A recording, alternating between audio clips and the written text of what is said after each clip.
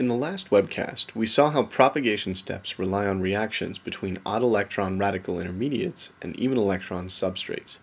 However, these kinds of reactions are not the only possibilities when we consider the witch's brew of radical intermediates that may be present in a radical chain reaction at any given time.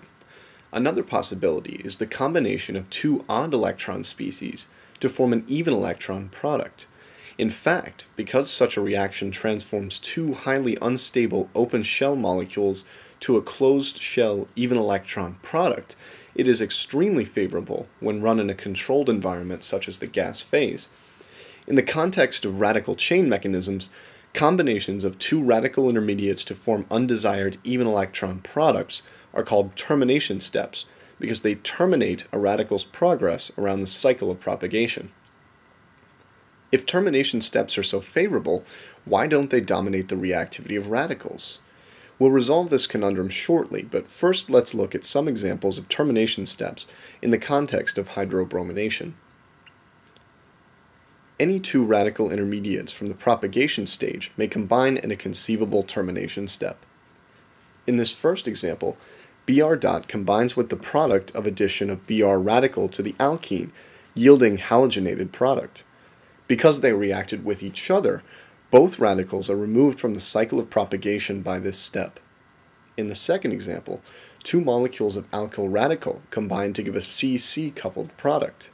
Here, substrate is consumed, but no new radical is generated, leaving some HBr unreacted.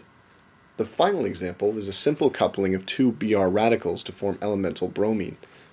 These three steps represent all the possible combinations of radical intermediates with one another and represent the full termination phase of radical hydrobromination. This final slide is a summary of the radical chain mechanism we've discussed in the last two webcasts. The full set of initiation, propagation, and termination steps constitute a radical mechanism. But the question remains, why don't termination type steps dominate the chemistry of radicals? Thankfully, chemists can use the instability of radicals to their advantage by taking advantage of concentration effects. Because radicals are so short-lived, if they're generated in a sea of even electron species, they are much more likely to react with the even electron species than other radicals, which may be an unreachable distance away. Using very small amounts of initiator helps prevent termination steps from negatively affecting radical chain reactions. Often, there is a fine balance between the kinetics of propagation and termination that organic chemists must consider when deciding on the optimal concentration of a radical reaction.